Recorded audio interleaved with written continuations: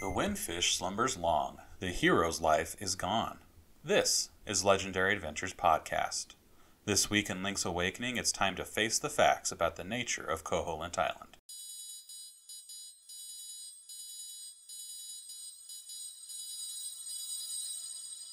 After getting the instrument in Catfish's maw, Link is directed to find an island secret in the shrine.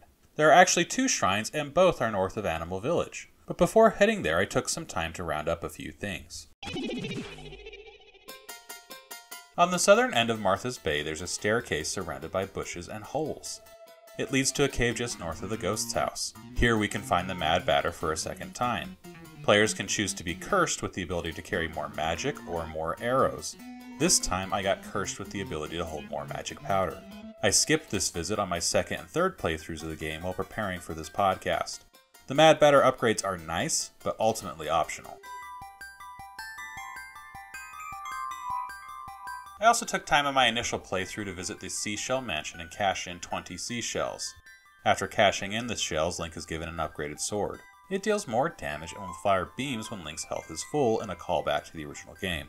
Once the sword is acquired, in the Game Boy versions of the game, the remaining secret seashells hidden around the world will be replaced by rupees. In my second and third playthroughs of the game for this podcast, I did not upgrade my sword.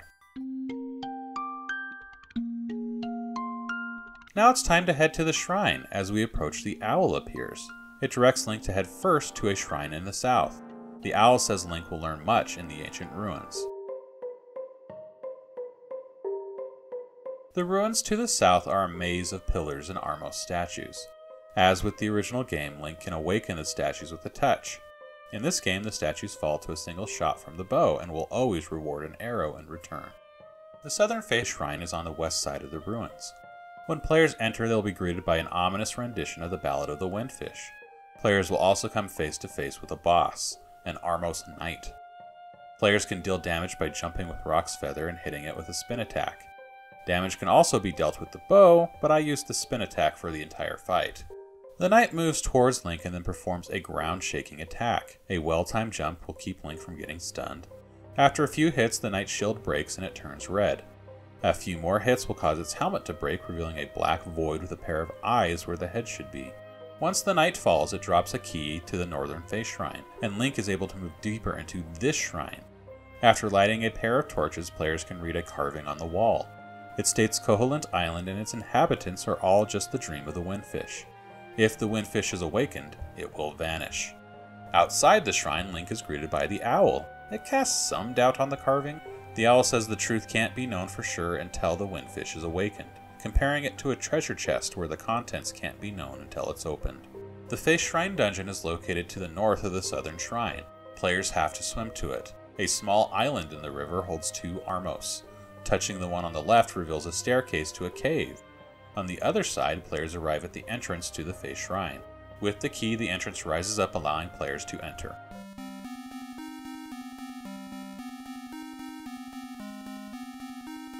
True to its name, Face Shrine is a dungeon that is indeed shaped like a face, or more specifically, it's more like a head wearing a three-pointed crown. Unmarked rooms form the eyes and mouth. The dungeon is divided into two segments, but the segments aren't clearly marked in the same way that we saw in A Link to the Past. If players first head east in the dungeon, they'll run into a locked door, forcing them back west. There's nothing forcing players to clear out the entire west side before traveling east, but I find the game generally keeps players exploring the west side until they have the dungeon item. And once they do, there will be no barriers facing them on the east side. The music of Face Shrine has a low, ominous energy to it.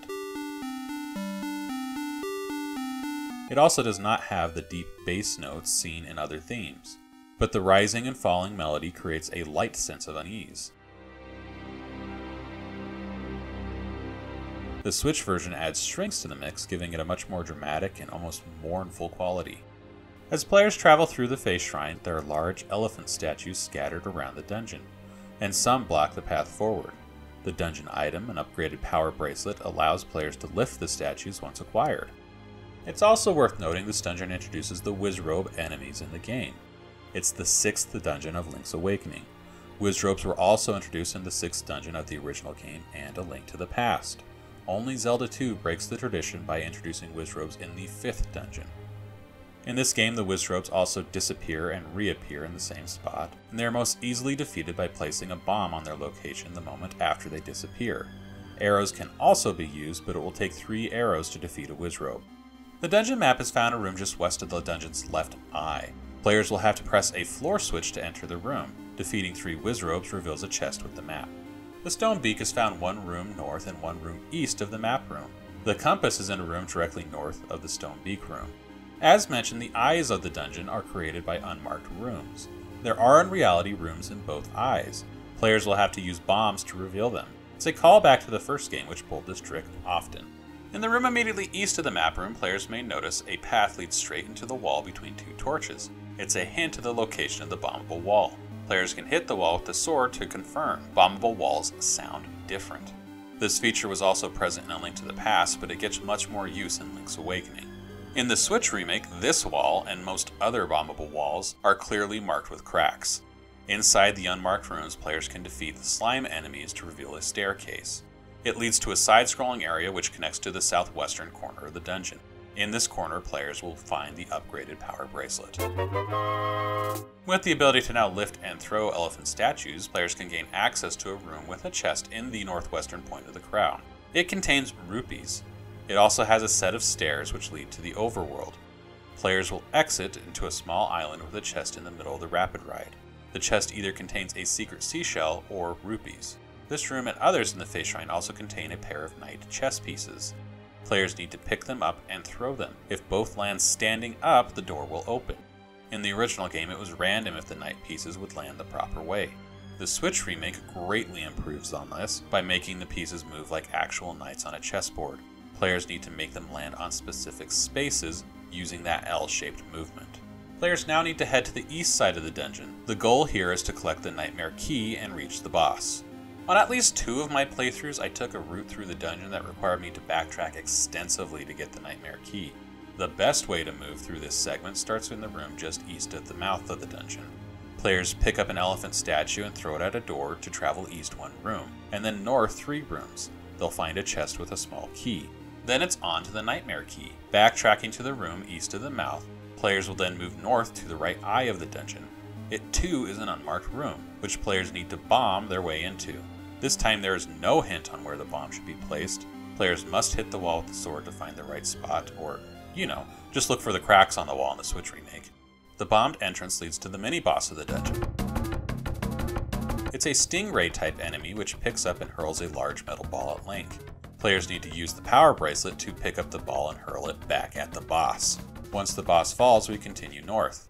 The next room has an open door to the north, but this door just loops players back south to the mini-boss room. It's sort of like the Lost Woods or the Lost Hills of the original game, except there's no solution here to figure out. This is just the developers messing with you. Instead of looping over and over again, players instead need to lift an elephant statue to reveal a set of stairs. Players will pass through multiple side-scrolling segments and face another knight chess piece puzzle as they loop around to a room at the base of the crown on the east side. In this room, players will have a rematch against the Dodongo snakes. The idea of repeated bosses is alive and well here in Link's Awakening. We've seen it in all Zelda games to this point, and repeated bosses will continue throughout the series all the way through Tears of the Kingdom.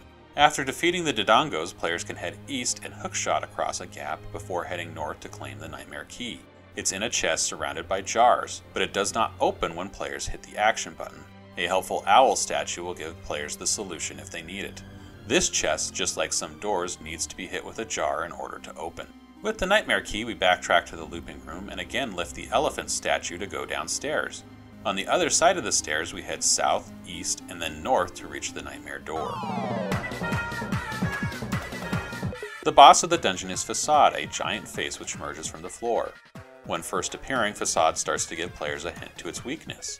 Even though it stops short of doing so, it may have already revealed too much. Players have to place bombs on the floor when the face appears to damage it.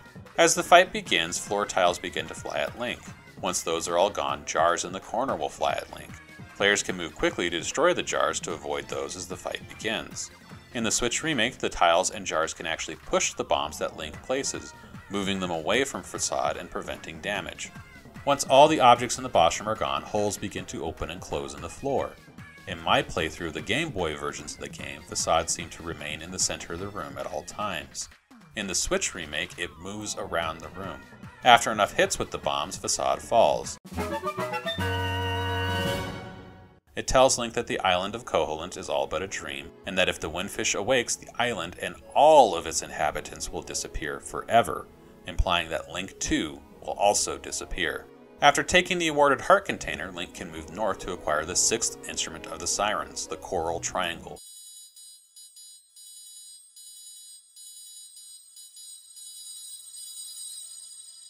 After getting the instrument, a voice tells Link to head to the mountains.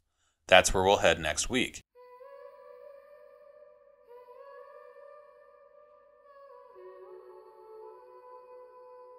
If you want to follow along and you haven't already, please subscribe.